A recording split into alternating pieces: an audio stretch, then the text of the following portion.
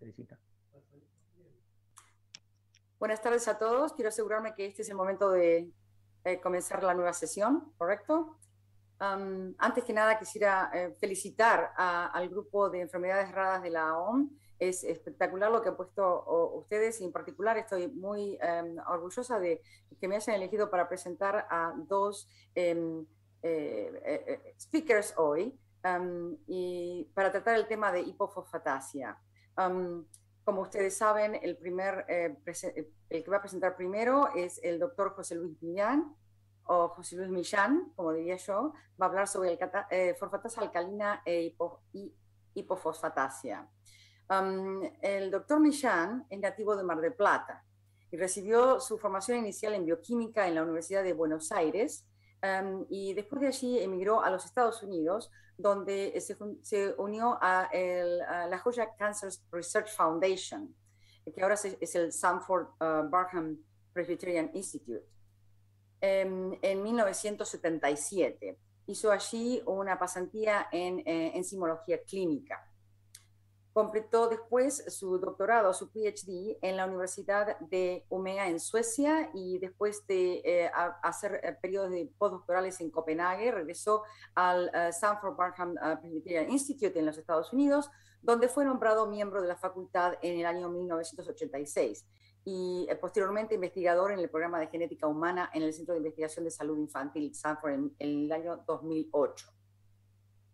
La investigación preclínica del Dr. Millan se enfoca en entender los mecanismos que controlan la mineralización esquelética y la formación también de los huesos de los dientes y dilucidar las anomalías fisiopatológicas que conducen a huesos blandos hereditarios en condiciones como, por ejemplo, la hipofosfatasia, que es el tema de lo cual nos va a hablar hoy, así como también la calificación de tejidos blandos, incluida la calificación vascular.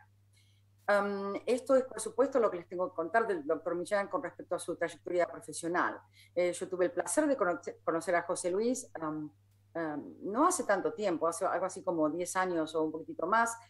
Nos encontramos en un congreso en Foz de Iguazú, en Brasil, y allí fue donde lo conocí. Y me llamó muchísimo la atención porque después, por supuesto, he seguido su trabajo a partir de ahí, y me he dado cuenta que lo que ha hecho José Luis es lo que aspiramos la mayoría de nosotros los bioquímicos, empezar a trabajar con alguna molécula chiquitita como la fosfatasa alcalina desde el punto de vista enzimológico, conociéndola como enzima, los sustratos y todo eso en detalle que hacemos los bioquímicos, pero después él tuvo, creo yo, que la fortuna, pero la fortuna no viene sola, sino también el talento de concentrarse en entender los mecanismos por medio de los cuales la fosfatasa alcalina controla la mineralización de los tejidos y entonces llegar a esto de lo que está trabajando ahora, que es hipofosfatasia. Y creo que lo que ha hecho la OMS es poner no solamente enfatizar lo que ha hecho José Luis y va a ser importante, sino también ponerlo junto con la parte clínica con el doctor Mac, igual que habla después. Estos dos investigadores tan talentosos se juntaron, me decía José Luis, en el primer paper que publicó José Luis en el año 1980, donde ya se empezó a ver la conexión entre fosfatasa alcalina y hipofosfatasia. Así que no voy a hablar más y lo voy a presentar a José Luis. Muchas gracias a todos.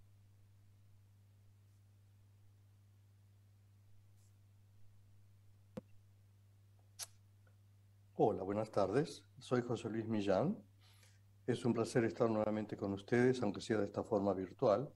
Quisiera agradecerle a la doctora Brance y a todo el comité organizador de esta conferencia de enfermedades poco frecuentes por la oportunidad de presentar nuestros trabajos.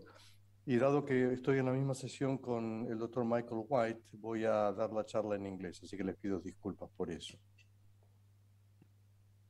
So today I will introduce alkaline phosphatase and focus mainly on the physiological substrates based on our studies on the mouse model of hypophosphatasia, introduce the disease as well, and then Michael Whyte will take over and discuss the clinical features of the disease as well as the treatment. So what is hypophosphatasia? Hypophosphatasia is the inborn error of metabolism featuring rickets or osteomalacia caused by loss of function mutations within the tissue non-specific alkaline phosphatase gene. The prevalence varies between 1 in 100,000 in the United States, 1 in 300,000 in Europe, and it can be as high as 1 in 2,500 in Canadian Mennonites.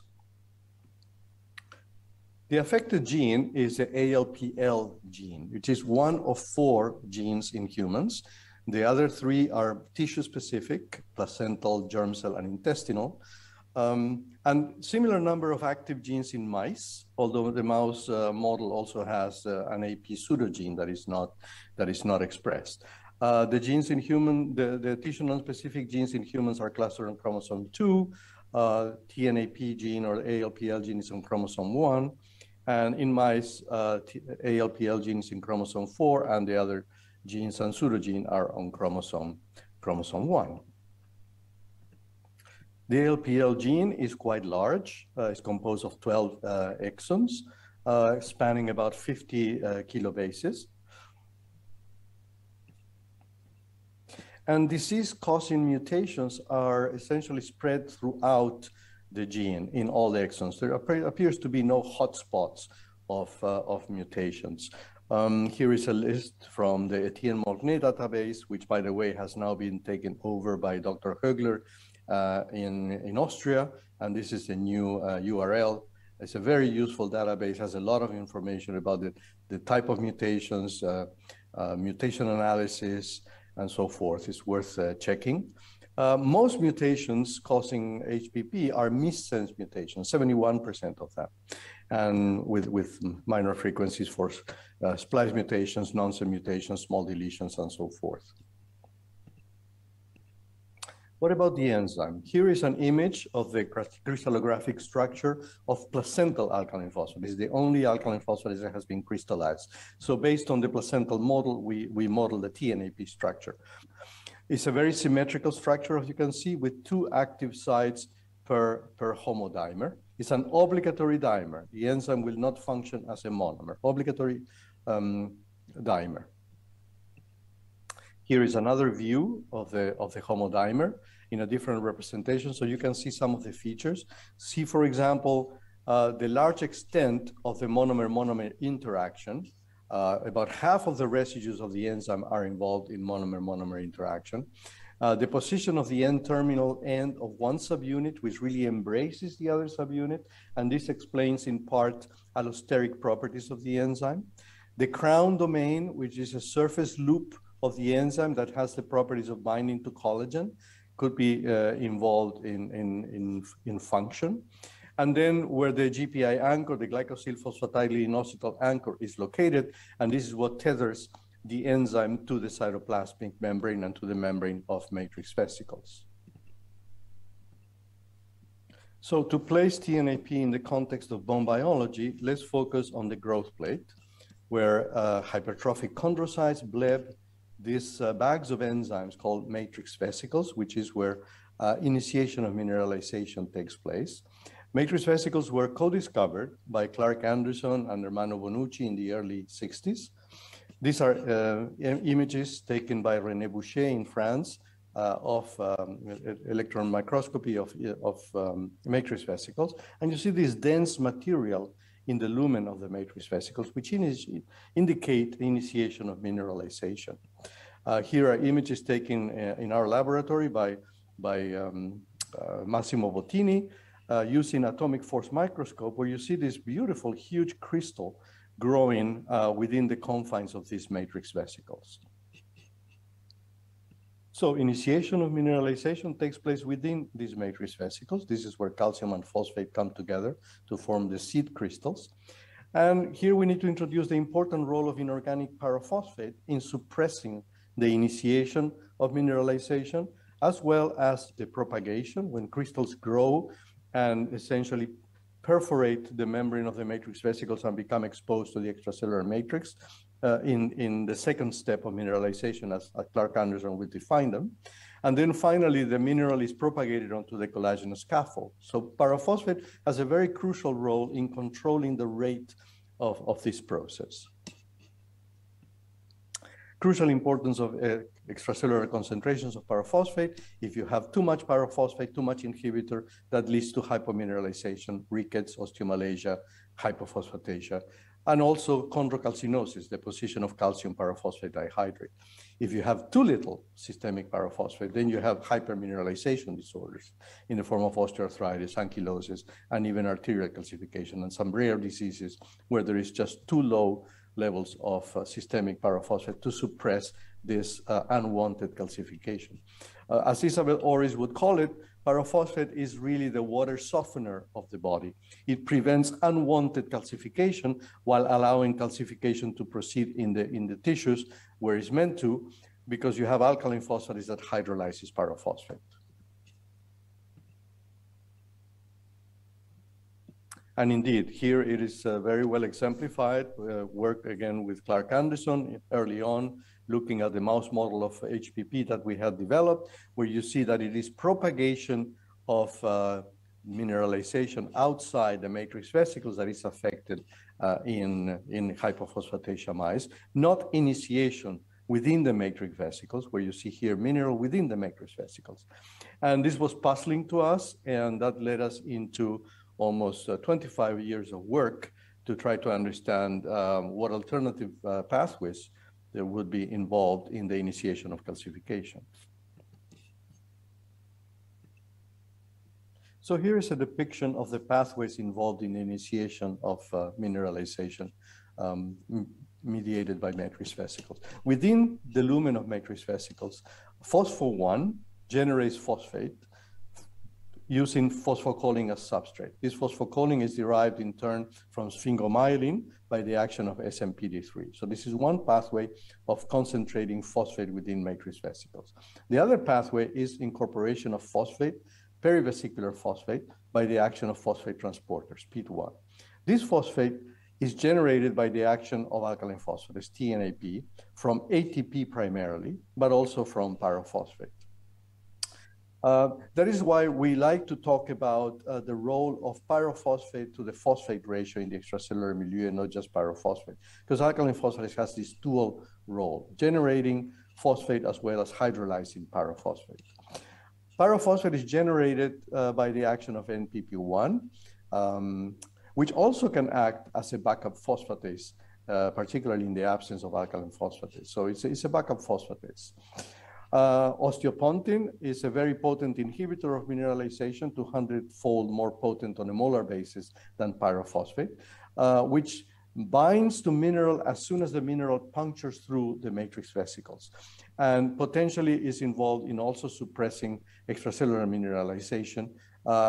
And it happens to be also a substrate of alkaline phosphatase. So alkaline phosphatase dephosphorylated osteopontin, which is an inhibitor, turns it into dephosphorylated osteopontin, which is not so inhibitory.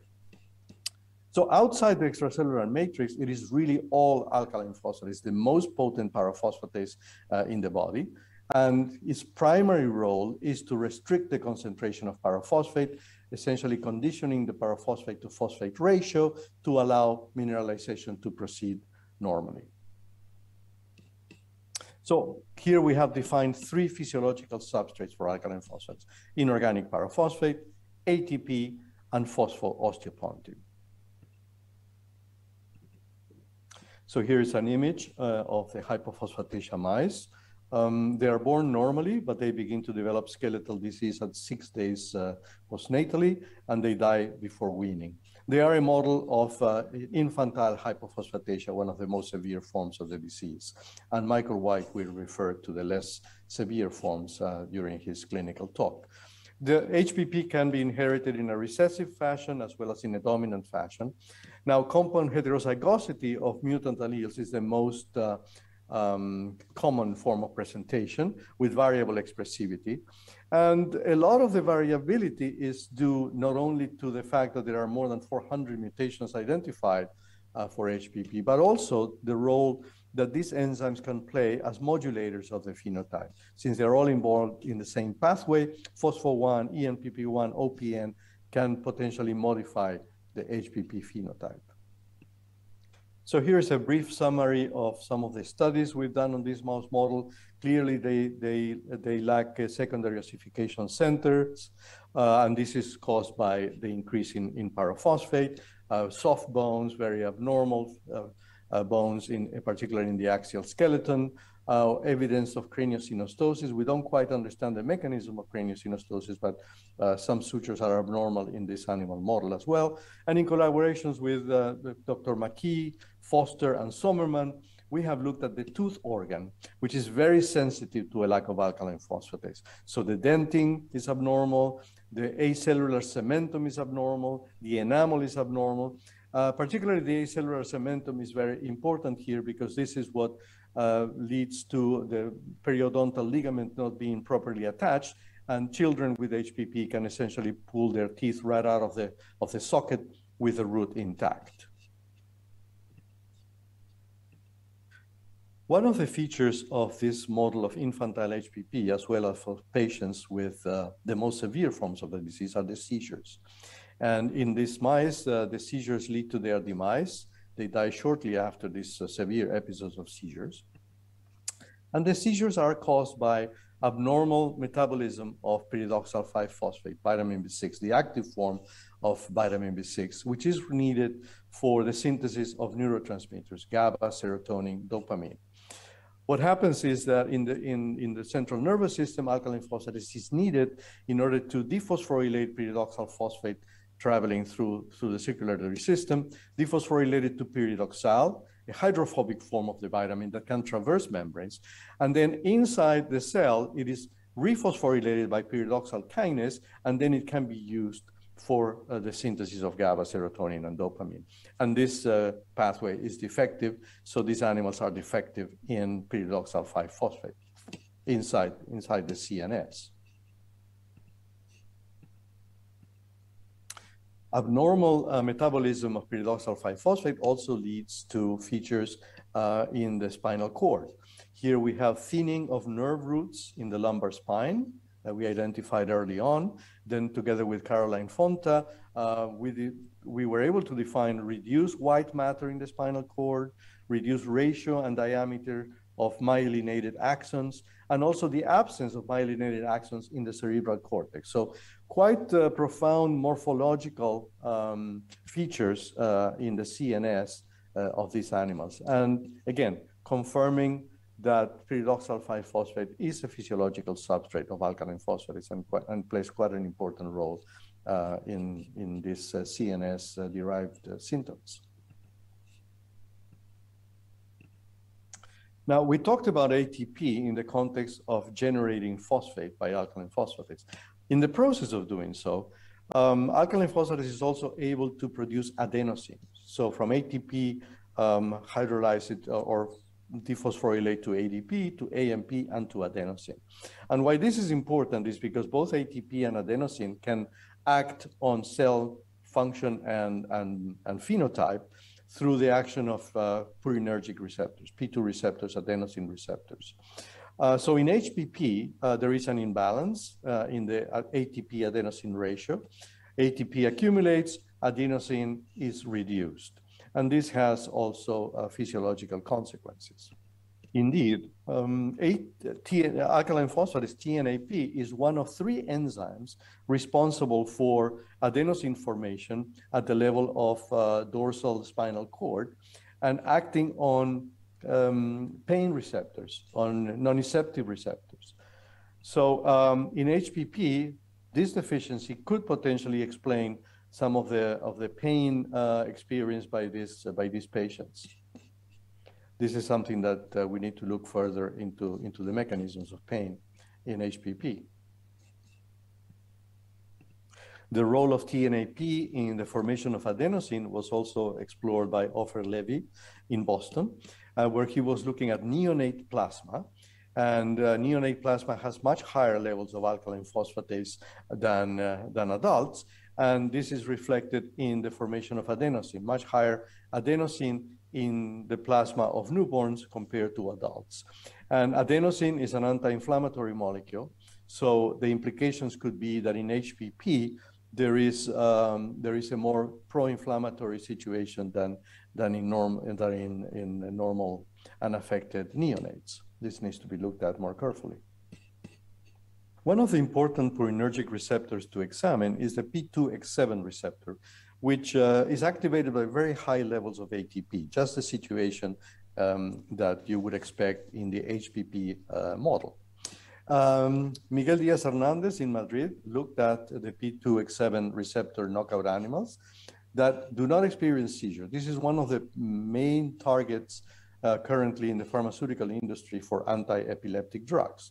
So indeed, by using the agonist ATP, you could not induce seizures in the P2X7 receptor knockout animals. You can in wild-type animals, and even more so in mice heterozygous for an alkaline phosphatase null mutation. He couldn't use the HPP knockout mice because they die perinatally, so he used the heterozygote mice. And indeed, the frequency of seizures is higher in the heterozygous than in wild type.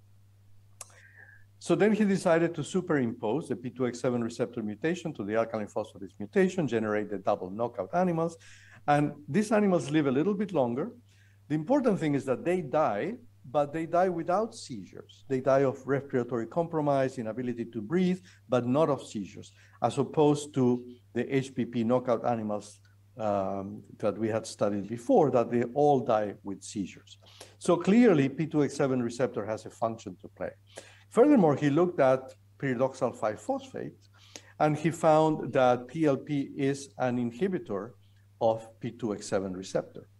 So the fact that HPP mice have a deficiency in PLP synthesis within the cells because of inability to incorporate PLP leads to the P2X7 receptor to being de-repressed.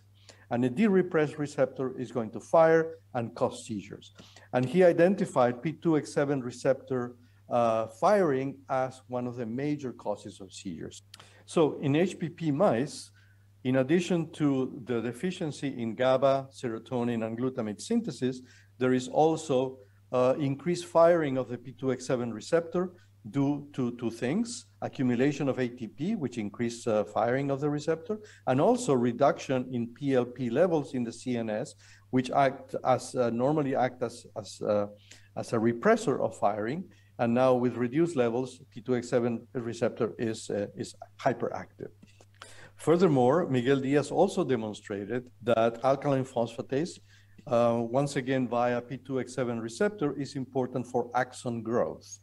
And lack of alkaline phosphatase leads to accumulation of ATP, increased firing of P2X7, and shortening of axonic length. So again, morphological changes in the HPP mice because of the deficiency in this P2X7 purinergic signaling. So here I would like to introduce another substrate of alkaline phosphatase, which is bacterial lipopolysaccharide, which was proposed as a substrate of intestinal isozyme many years ago by Klaas Poelstra. The lipid A moiety of LPS has two phosphorylation sites, and the molecule is toxic when it has two phosphate groups. If you remove one, the molecule is non-toxic, it's inactivated. Now, Klaas recently has identified that the important role of TNAP in the liver in protecting from liver fibrosis. He studied fibrosis in both mouse and humans and associated fibrosis formation based on LPS challenge and upregulation of TNAP, which essentially is a protective mechanism to try to phosphorylate and inactivate this endotoxin, protecting the liver from further damage. Along the same lines, Ofer Levy once again looked at neonates, this case with a history of late onset sepsis, and he demonstrated that TNAP is able to dephosphorylate bacterial LPS from two different species, and this LPS activates the toll-like receptor 4 to exert its toxic effects. And neonates with late onset sepsis, rather than declining in the levels of plasma TNAP as they normally would, remain high, again, as a mechanism of detoxification in vivo. And then Candice Brown recently showed the important role of TNAP in sepsis. She demonstrated that in the brain, in somatosensory neurons, alkaline phosphatase is decreased during episodes of sepsis.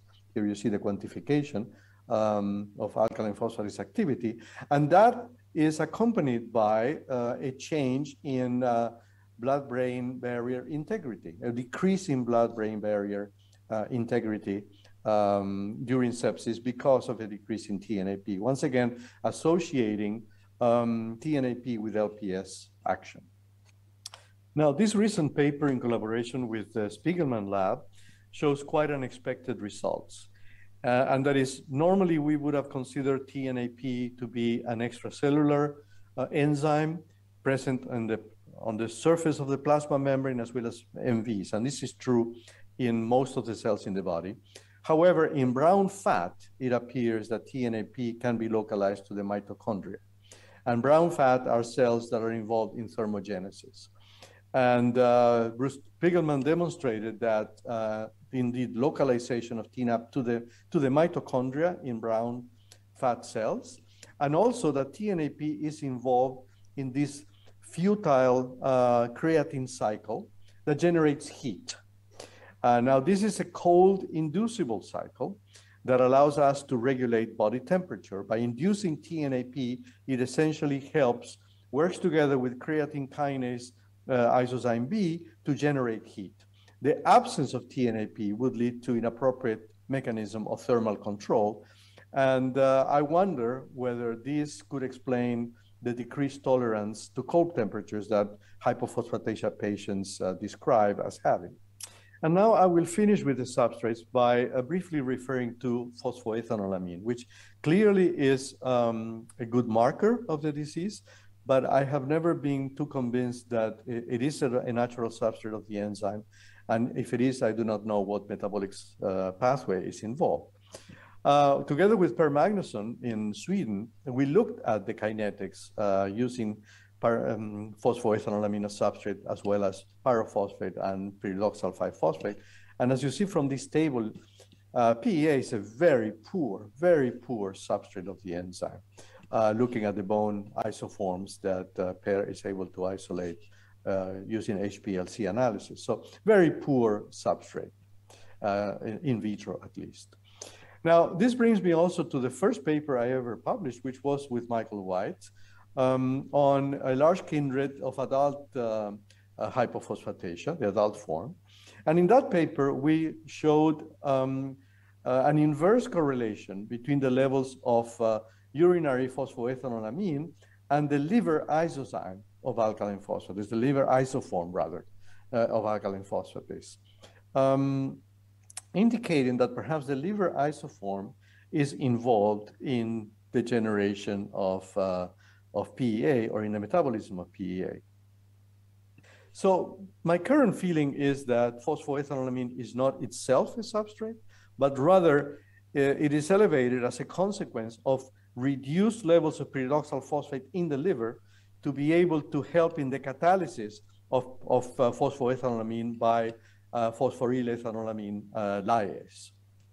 That's the pathway that I would like to explore further to try to understand why PEA is elevated in the urine of HPP patients, which it is, undoubtedly. So I've talked a little bit about the substrates of TNAP. Clearly, we know that pyrophosphate is involved in hypermineralization, crucial substrate to explain the pathophysiology of the skeletal and dental disease. I talked a bit about pyridoxal 5-phosphate, explaining seizures, explaining myelination defects, phosphorylating osteopontin, explaining hypermineralization as well. ATP, another physiological substrate, explaining hypermineralization, seizures, potentially pain mechanisms, axon growth, AMP involved in inflammation, LPS involved in sepsis, fibrosis, phosphocreatine involved with thermogenesis, and a little bit about phosphoethanolamine, which undoubtedly a useful marker, but in my view, cannot yet be considered substrate, and at least I do not have a clear path, a clear indication of what pathway is involved. So back to hypophosphatasia and how to treat this, this condition. The question is, how could we introduce the missing enzyme to the sites of mineralization where it is needed in order to cleave the accumulated levels of pyrophosphate, allowing classification to proceed? Well, the answer came from a meeting we had in 2005 with scientists from Innovia Pharma in Montreal, Canada. Enovia's proprietary principle was to add a polyaspartic acid motif to the C-terminal end of the alkaline phosphatase to confer binding ability to hydroxyapatite.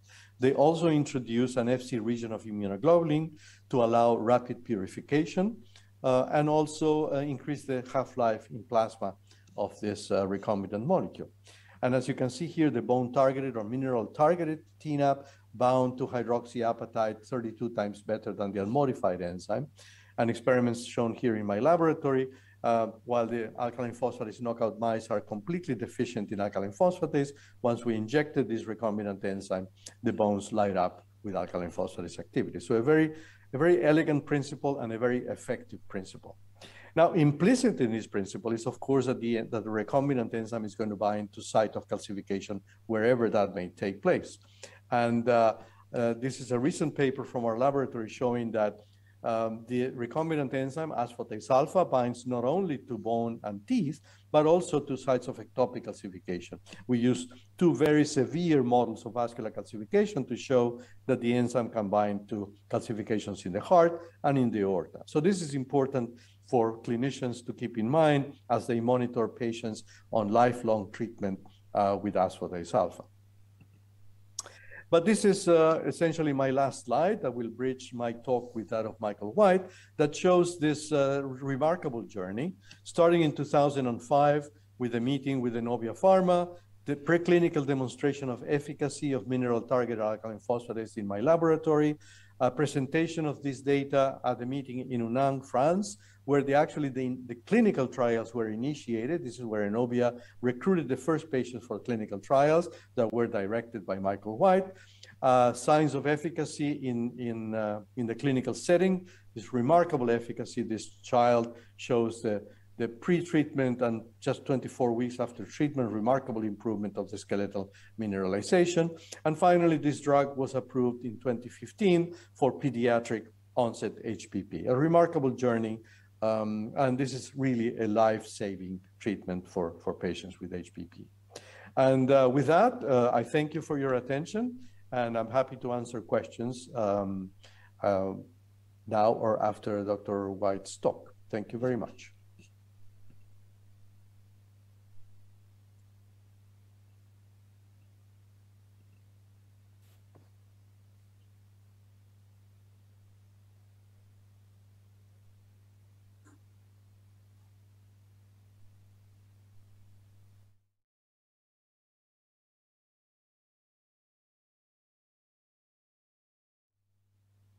Muchas gracias, José Luis Millan. Espectacular la presentación. Voy a directamente ahora introducir al doctor Michael Whyte. Las preguntas, por favor, guárdenlas para el final de la presentación para los dos speakers. El doctor Michael Whyte va a hablar de hipofosfatasia, la experiencia clínica y el tratamiento. El doctor Whyte fue introducido en la sesión anterior por Paula Rey, pero voy a repetir los datos más importantes. Michael Whyte obtuvo su título de doctor en medicina en Downstate College of Medicine en Brooklyn, New York. Hizo una pasantía y un entrenamiento como residente en medicina interna en el Bellevue Hospital, también en Nueva York, y después de 2 años como médico clínico en el NIH, en Bethesda, Maryland, completó una beca de investigación en la División de Enfermedades Óseas y se unió a la Facultad de Medicina de Washington University en San Luis y también al grupo personal médico del Hospital Shriners para niños, también en San Luis, Missouri. Los intereses de investigación del Dr. Whyte incluyen la causa, resultado y tratamiento de los trastornos hereditarios óseo y mineral en niños y en adultos. Se incluyen en estas enfermedades formas genéticas de raquitismo como hipofosfatasia e hiperfosfatenia ligada al cromosoma X, osteogénesis imperfecta, afecciones que causan huesos densos, nos habló de eso en una conferencia hoy, como la osteopetrosis y trastornos del recambio esquelético acelerado, incluida la enfermedad de Paget juvenil, Las investigaciones de laboratorio incluyen la caracterización de nuevos trastornos y la búsqueda de nuevos genes, mutaciones en genes. Las correcciones fenotipo-genotipo apuntan a comprender mejor la patogénesis de las condiciones establecidas, y eso es lo que enfoca en la investigación del Dr. Whyte. La terapia de reemplazo de fosfatasa alcalina dirigida al hueso y también el tratamiento con anticuerpos monoclonales anti-FGF23 han sido evaluados y aprobados por la FDA en Estados Unidos para pacientes pediátricos con hipofosfatasia, que nos va a hablar hoy en esta conferencia, y también con hipofosfatemia ligada al cromosoma X, en el caso de FGF23.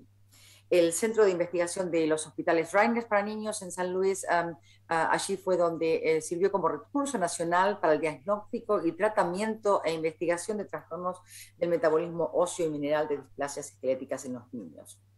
El Dr. Whyte es autor o coautor de más de 400 artículos y capítulos científicos relacionados, y a mí me parece espectacular lo que hace en darnos estas conferencias para continuar nuestra educación y update us en todo lo nuevo que aparecen en estos tratamientos. Muchas gracias. It's a pleasure to introduce you, Mike Whyte, and now the audience is going to listen to you. Thank you so much.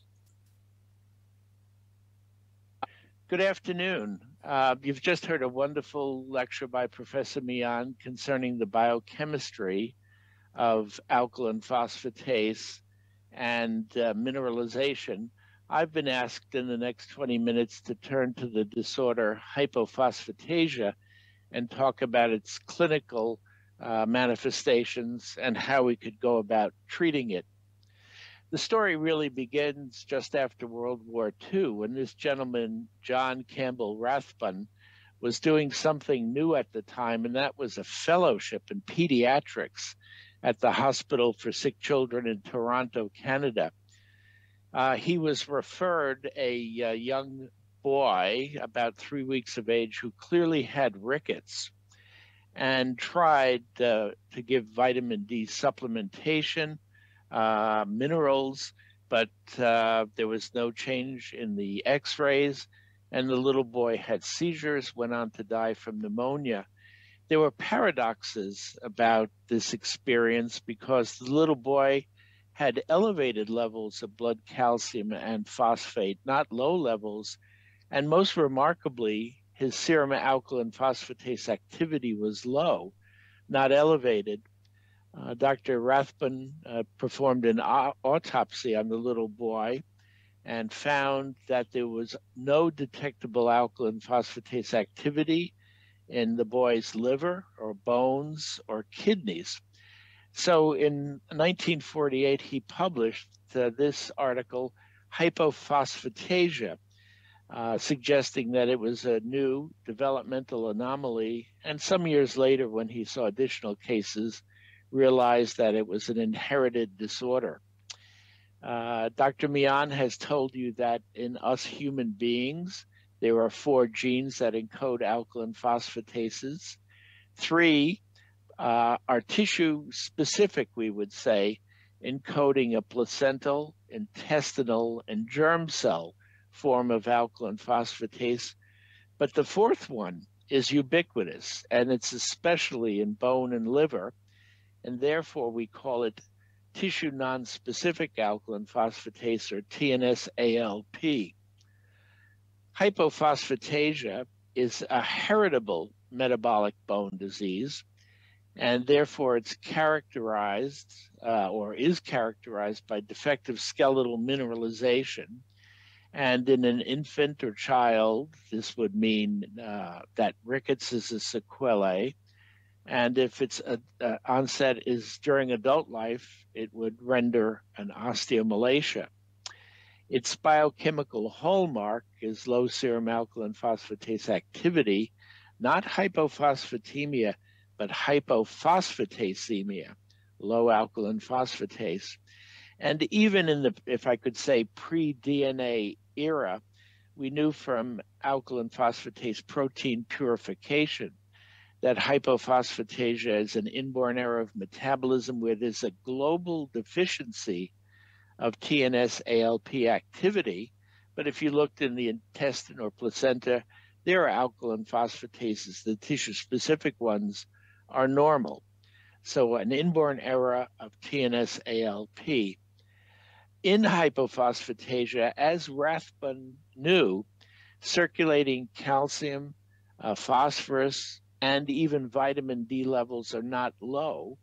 And in severe cases like his, there's hypercalcemia and even hyperphosphatemia with suppressed PTH levels. So it's as though something is blocking mineral, calcium and phosphorus, from going into the skeleton.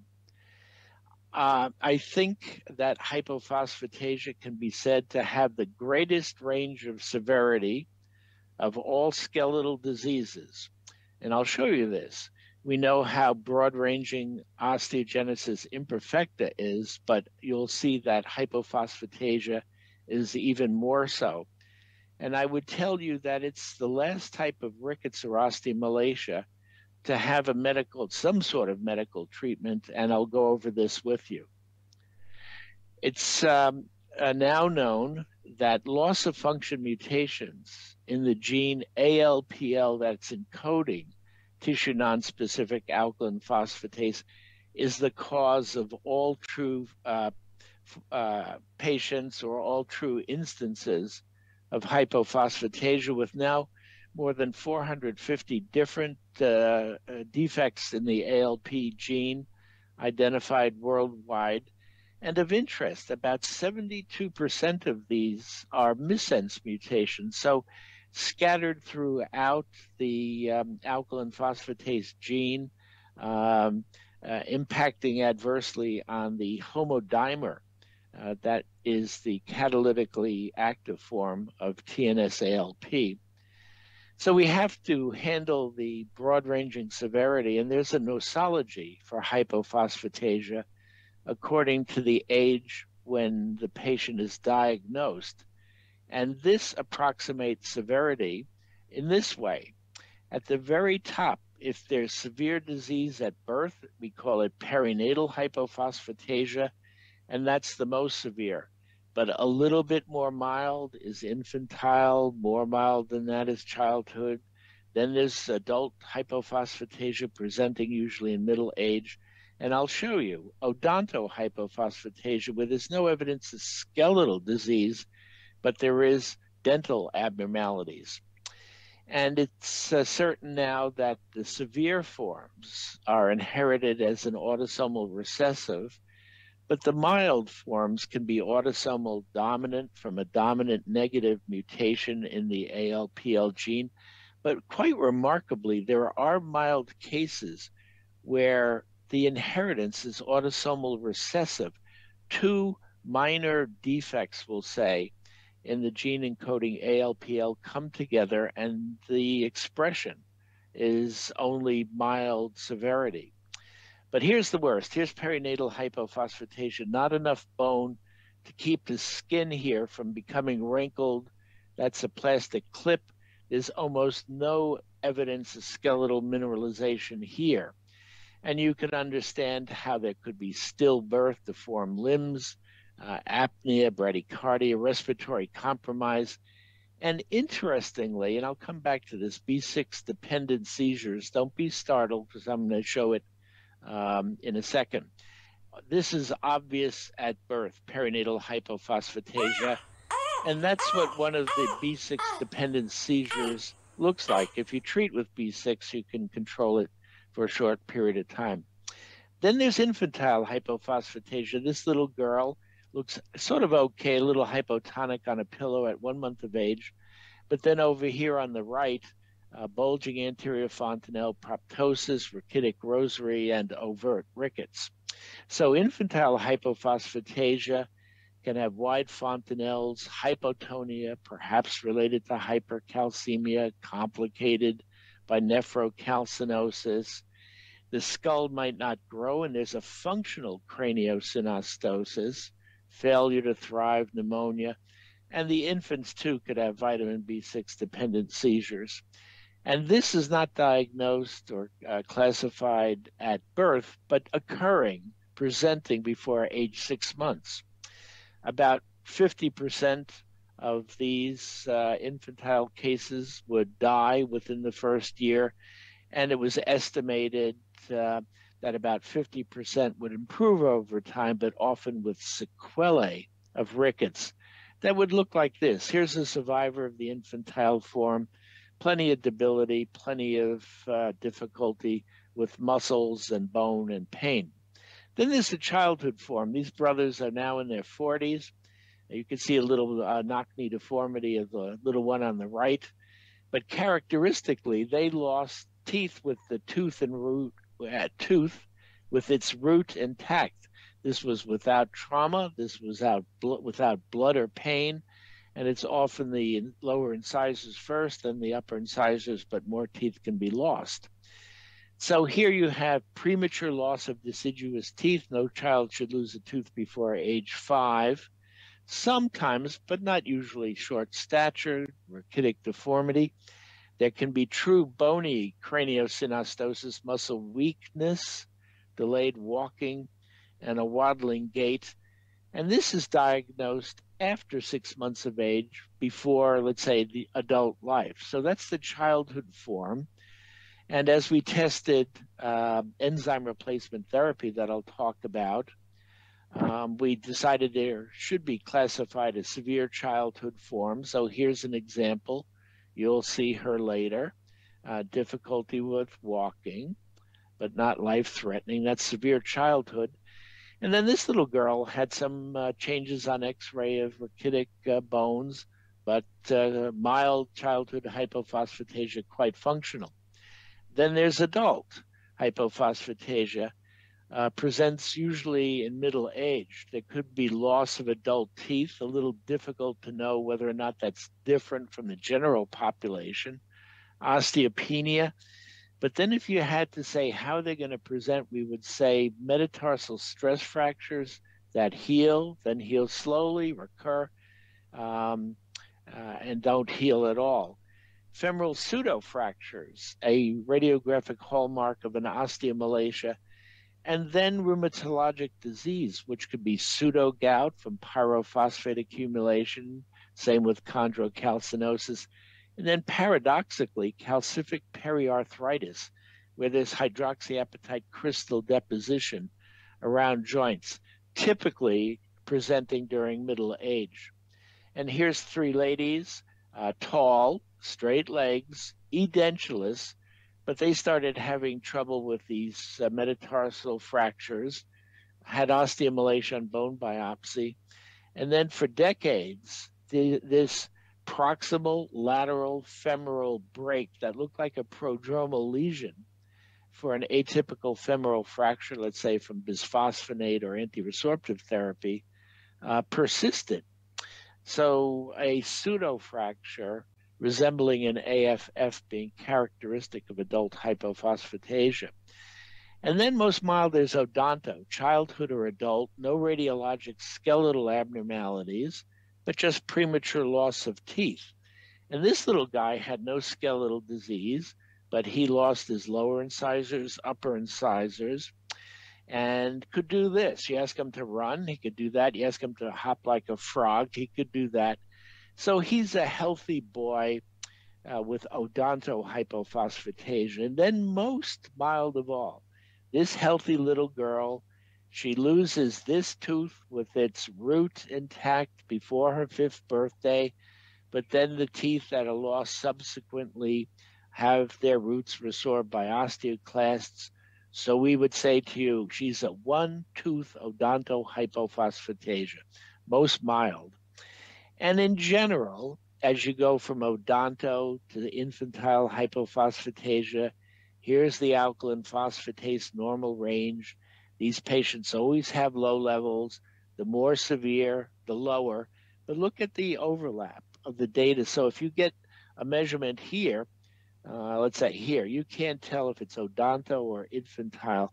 There's not a great precise correlation, although there is some, between how much serum alkaline phosphatase activity and disease severity.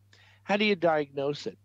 It's remarkable how often hypophosphatasemia is overlooked or ignored.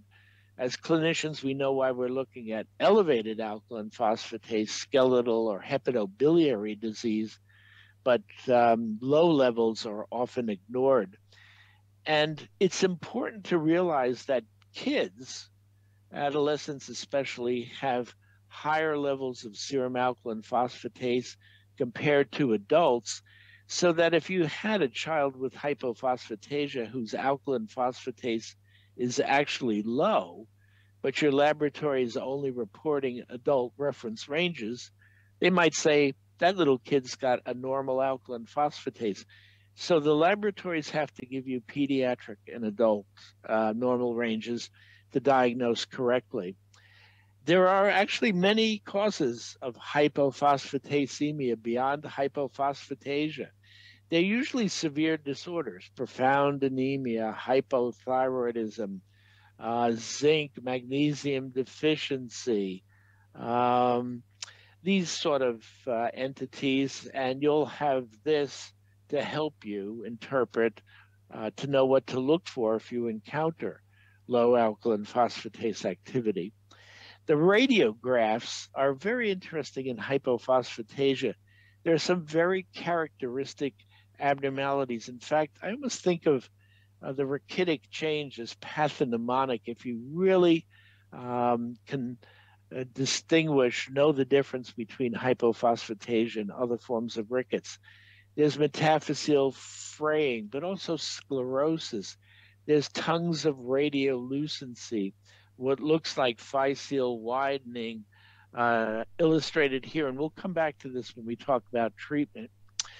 And I must say that ALPL mutation analysis is now available widely in the United States, but 1 out of every 300 Americans is carrying a mutation. Carriers are prevalent. It might explain why 1 per 100,000 in the United States has severe hypophosphatasia. But knowing that carriers are prevalent, I would say a positive carrying one mutation in ALPL doesn't tell you your patient has hypophosphatasia. If positive, it certainly supports the diagnosis, but it's up to the doctor to know whether or not that patient is manifesting complications like I showed you to really deserve the diagnosis of clinical hypophosphatasia. So what's the pathogenesis? Well, there's phosphoethanolamine. You can measure this in urine or blood. That accumulates in hypophosphatasia.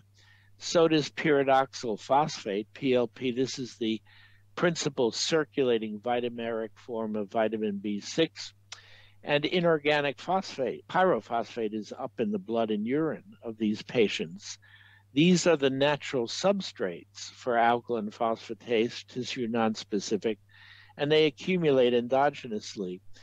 When we found that B6 was elevated, here's the normal range for PLP, and as you go from adult to perinatal hypophosphatasia on this log scale, these elevations could be really enormous. Hundreds normal, this goes up to 10,000 in a perinatal form, a general reflection of the severity of the disease. But it's interesting to us, these patients, except if they have B6 deficient seizures, B6 dependent seizures, don't have symptoms or signs of hypophosphatasia. There's no symptoms of toxicity, normal tissue levels of B6 metabolites, urinary levels of the degradation product are normal, and they respond normally to L-tryptophan. So this told us that what's going on is that the accumulation of these natural substrates is actually occurring extracellularly, and lo and behold, that's where alkaline phosphatase is sitting on the surface of cells, so that PL, the form of B6 that gets into tissues, is low only in the most severe forms of hypophosphatasia. The PL levels are what get into cells. If it's very low because of profound deficiency of TNS-ALP keeping the PLP levels high, but this too low, then you don't synthesize gamma butyric acid, and seizures can be a consequence. So here's where the ethanolamine phosphate, phosphoethanolamine is. Alk-phos is hooked to it, and then through a phosphatidylinositol glycan linkage apparatus to the cell surface. There it is. But here's the culprit in hypophosphatasia. It's the accumulation extracellularly of inorganic pyrophosphate, because it, as Professor Millan has told you, is a potent inhibitor of mineralization. So how can you treat this? Back in the 1980s, we tried for that little girl on the pillow who would go on to die from hypophosphatasia, giving her enzyme replacement by intravenous infusions of alkaline phosphatase-rich plasma from patients with Paget bone disease, lots of alkaline phosphatase. So here she is at baseline, below the normal range, but if you infuse the Paget plasma over a course of 5 days, she's in the normal range. You keep doing this for 2 months, and you think the x-rays are a little bit better, but she still has terrible chest deformity and dies of staph pneumonia. Then you say, okay, we need more activity. You purify a human placenta, knowing that the placental isoenzyme has the same catalytic site. You infuse, you get even higher levels into this little boy. You sort of treat the circulation correctly, but he still goes on to die because the bones don't get better. And this is repeated a number of times in other children. It doesn't work. So you want to know, can we increase TNS-ALP or bone alk-phos directly in bone? You got to go beyond fixing the circulation to getting the levels up near those matrix vesicles. And to do this, here we are in the early 2000s, doing marrow cell transplantation for life-threatening infantile hypophosphatasia, some stromal cell infusions as well. And there was rescue. The x-rays did get better. The two infant girls that we did this in survived, but subsequently there was sort of severe childhood hypophosphatasia. Their blood levels of alkaline phosphatase didn't change, but maybe there was enough going on in their bone tissue per se to account for this radiographic improvement. In adults, later, 2007, we started giving teriparatide, hoping that in an adult with one normal TNS-ALP allele, the teriparatide would drive the alkaline phosphatase down, came the vitamin B6. And in this patient, you see this crack in the bone that over 5 months heals with a little increase in serum alkaline phosphatase activity. So it seemed if you can get alkaline phosphatase into the skeleton in hypophosphatasia, it would help. And in 2005, Innovia Pharma in Montreal, and then subsequently Alexion Pharma in Boston, they made a recombinant tissue nonspecific alkaline phosphatase. The homodimer was there. It was hooked to an IgG1 Fc fragment to prolong its circulating half-life and make it easy to purify. And then cleverly, it was hooked up to a dexa-aspartate, 10-aspartate motif, so that it would bind to hydroxyapatite crystals. And we tried with Professor Millan and others enzyme replacement therapy, knowing that José Luis had developed a beautiful murine model that recapitulated the infantile form of hypophosphatasia.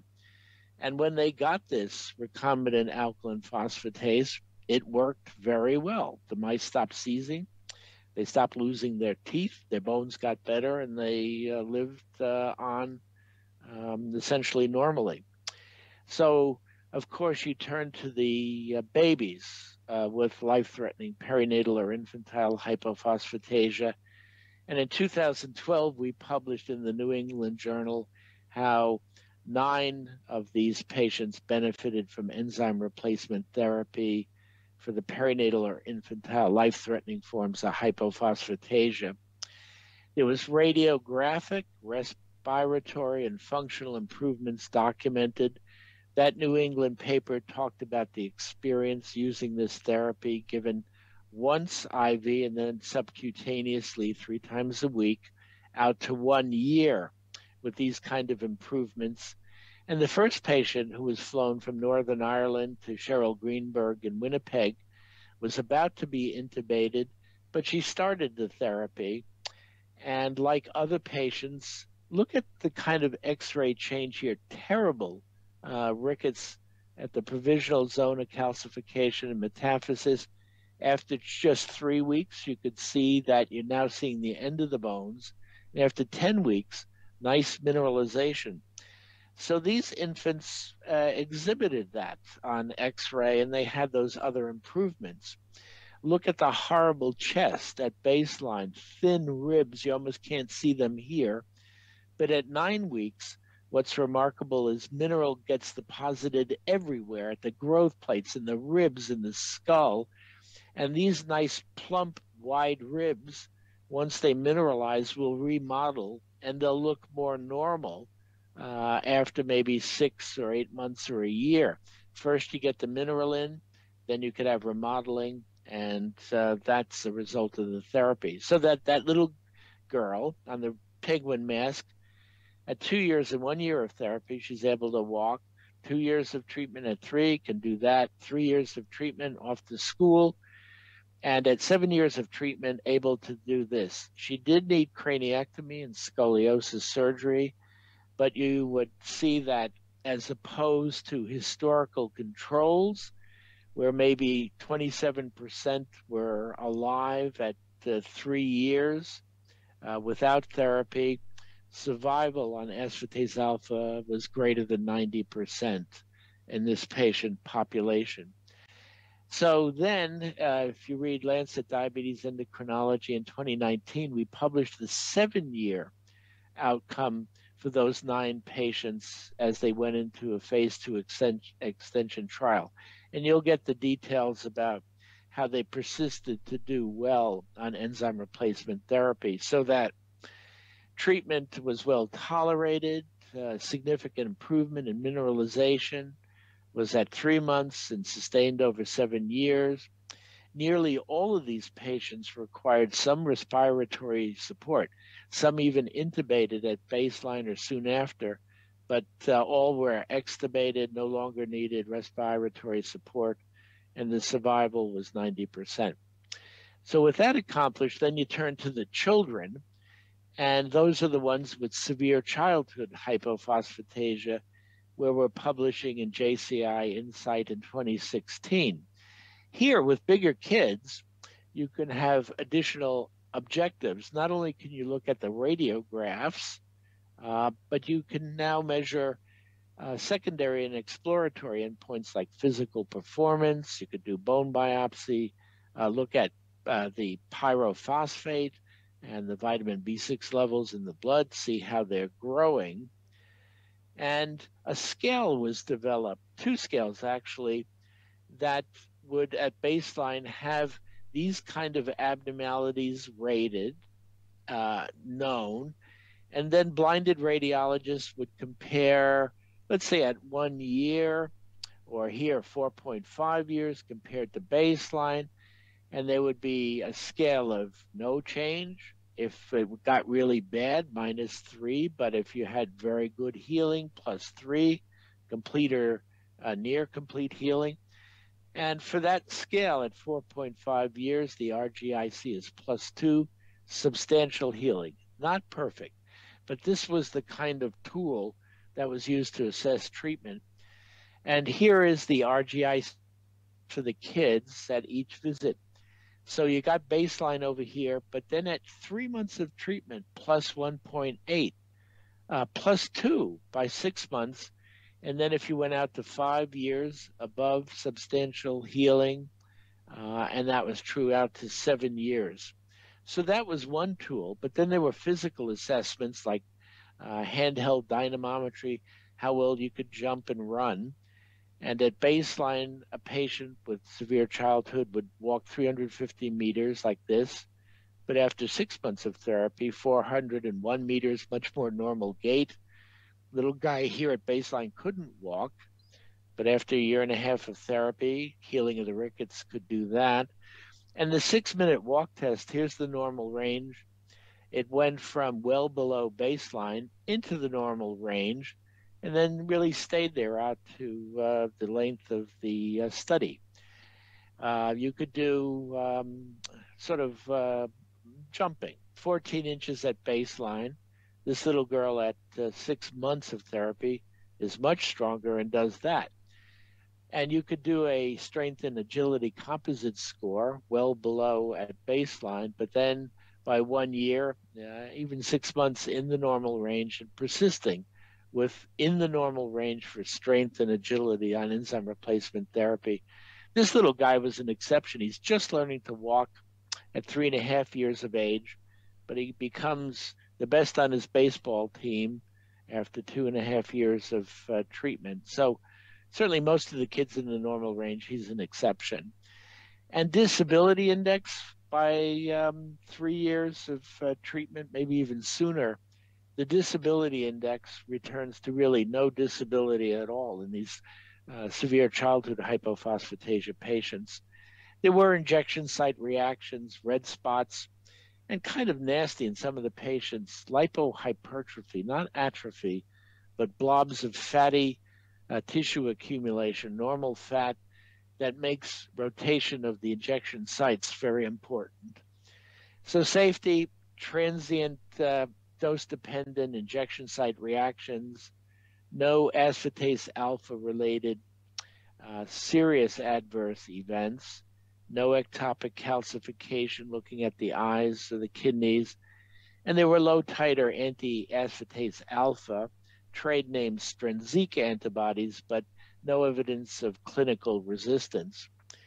And then we turn to the adults and adolescents, and here published in Bone back in 2019 was 5-year efficacy and safety of using aspartase alpha, trade name Strensiq, for adults and adolescents with hypophosphatasia, where they showed some further 6-minute walking, and a number of them changed from needing a wheelchair to walking, let's say, with a walker or a walker, now using a cane or a cane no longer necessary, with evidence that the osteomalacia on bone biopsy showed evidence of healing. So aspartase alpha, Strensiq, was approved in Japan for patients of all ages with hypophosphatasia in July of 2015. And then very soon after in Canada, Europe, and the United States, if there was pediatric onset. If you had classic adult onset, that's difficult. Can you find evidence of pediatric onset? But if there's pediatric onset, then yes, in the United States and Europe, aspartase alpha becomes available. I close showing you this little one. That was the little girl with severe childhood hypophosphatasia baseline, and then 3 months of therapy, 9 months, look, mom, no hands. And then after 1 year of therapy on commercial products, she's able to do that. So time is up, and I'll thank you and look forward to any questions that you might have.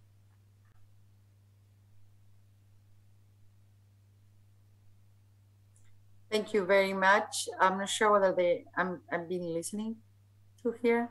Yeah. Okay, great. Thank you very, very much, both presenters. Thank you, Michael, Whyte. We have time not for too many questions, so we're gonna do a couple of questions for each of you.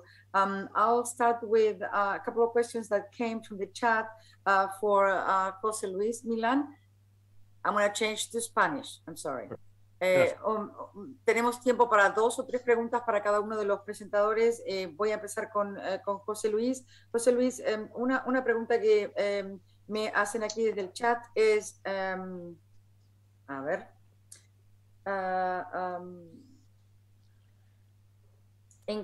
perdón, ¿Dónde estamos las preguntas?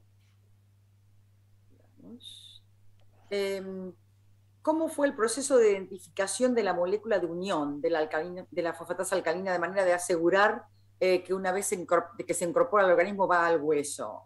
Entre vos y Michael respondieron un poquito eso, pero por ahí nos podés aclarar algo más. Gracias. Claro, el truco fue justamente combinar la fosfatasa alcalina con una secuencia de poliaspartatos, que es una secuencia que se encuentra nativamente en ciertas proteínas. La osteopontina la tiene, por ejemplo.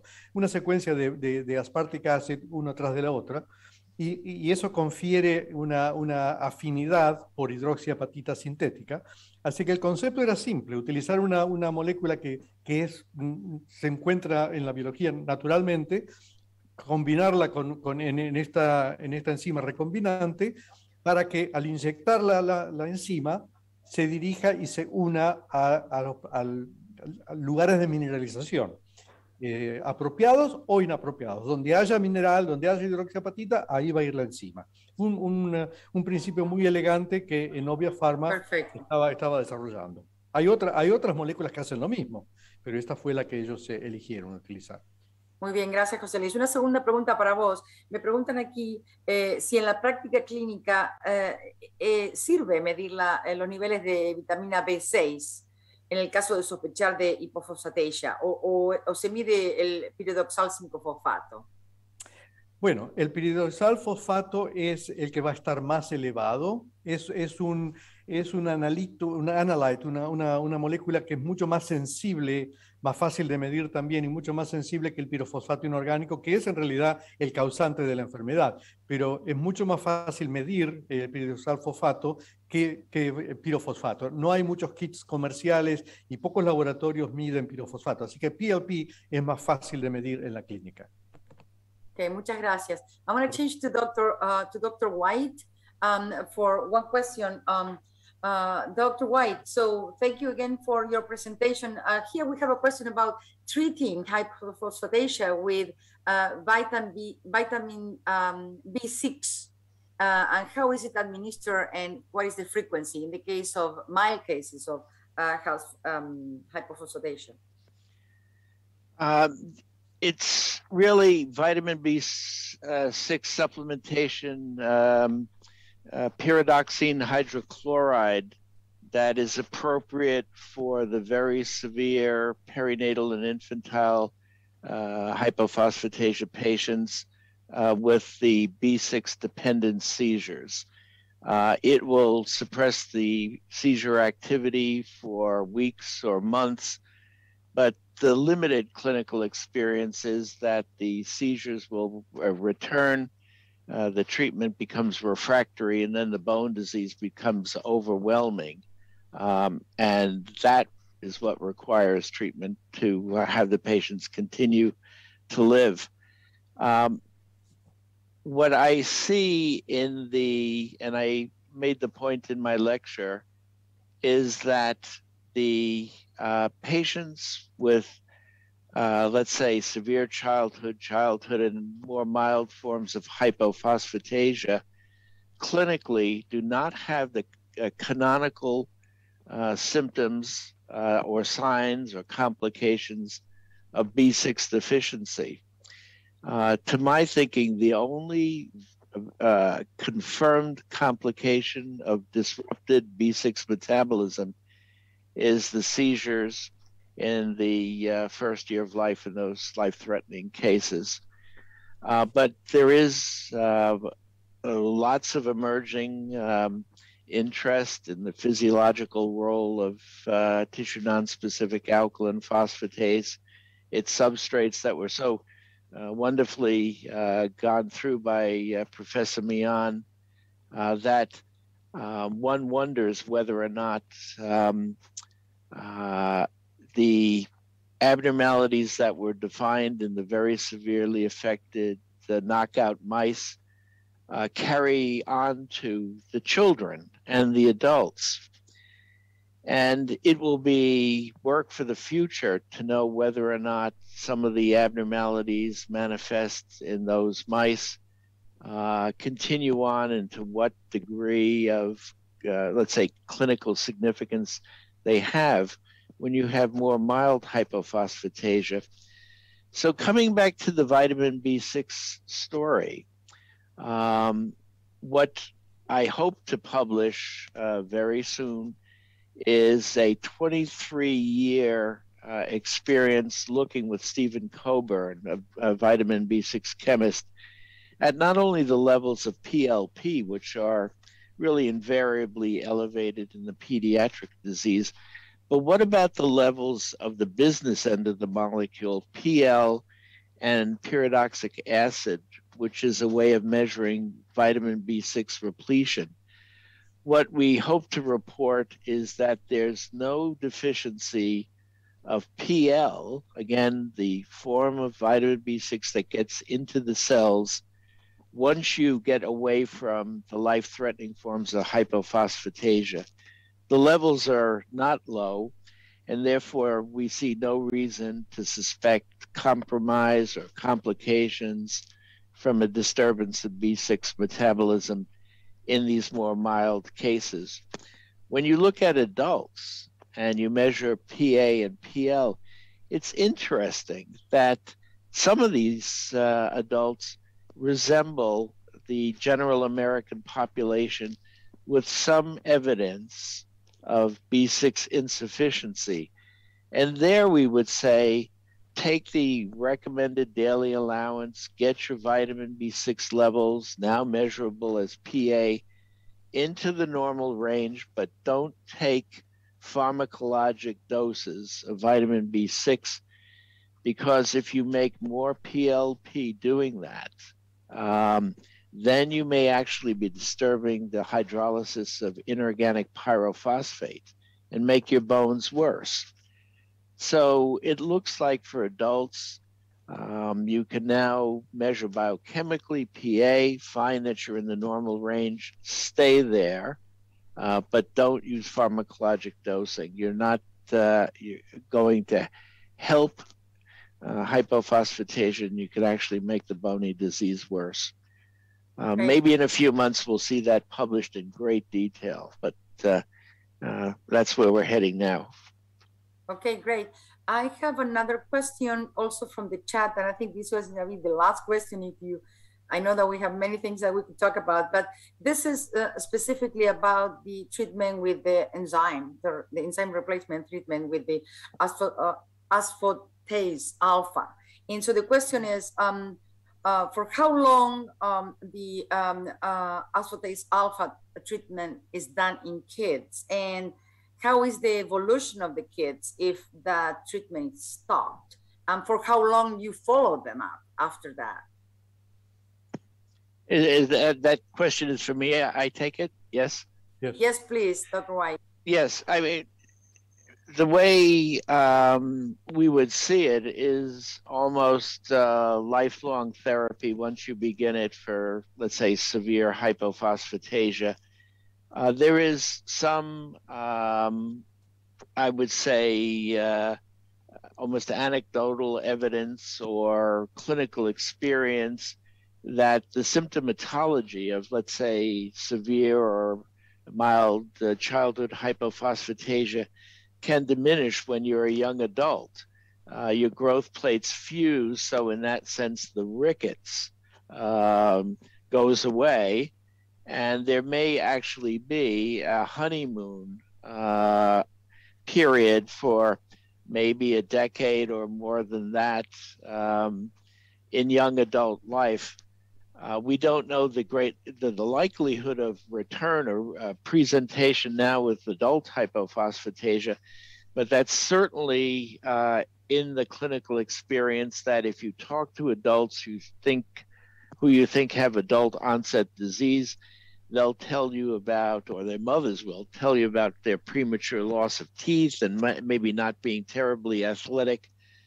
So whether or not there's a honeymoon period when the dose can be diminished or even stopped and then the patient watched is something for future clinical experience.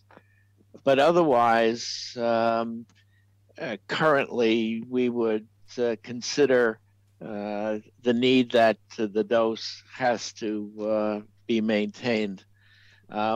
unpublished will aim to do this. We did have a young lady with severe childhood, actually survivor of the infantile form, who went on therapy, had a very lovely clinical response, but then developed lipohypertrophy. A teenage girl wanted to wear a swimsuit and not have that parent, underwent removal of the excess fatty tissue, but then there was a return, elected to stop the treatment and return to needing to be in a wheelchair. So depending on the severity of the disease to begin with, we certainly worry about clinical deterioration if during childhood the therapy is stopped. Thank you very much. Muchas gracias.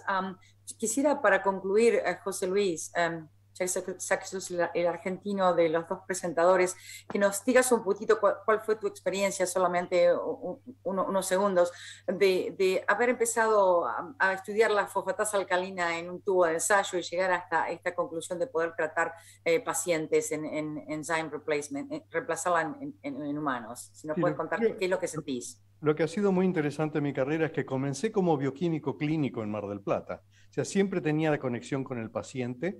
Sin ser médico, vi siempre la importancia de relacionar todas las preguntas científicas que fueran interesantes, de qué manera pudiesen ayudar al paciente. Así que cuando tuve la oportunidad de formar un laboratorio y comenzar a hacer investigaciones básicas, siempre es de tipo translacional. O sea, ¿qué significa esto para el paciente? ¿Cómo puedo ayudar de alguna manera a alguna enfermedad? Así que por eso siempre he tratado de ir de los estudios más básicos de una molécula de sustitución, de qué manera puedo ayudar a un paciente y cómo puede este mecanismo explicar la patología o un síntoma que el paciente está experimentando. Aún mismo ahora, cómo tratar de explicar la poca tolerancia al frío que tienen estos pacientes, qué problema de cognición pueden tener con la falta de fosfatasa alcalina que no está siendo corregido con alfatasa alfa, qué pasaría con el hígado en estos pacientes que antes hubiesen fallecido, ahora van a tener una larga vida. O sea, estas son las preguntas que me siguen motivando a trabajar en el laboratorio. Muchísimas gracias. Y con esto concluyo esta sesión sobre Hypophosphatasia y les agradezco muchísimo que me hayan elegido para presentar estas dos eminencias y muchas gracias a todos. Fantástico estas jornadas de enfermedades raras.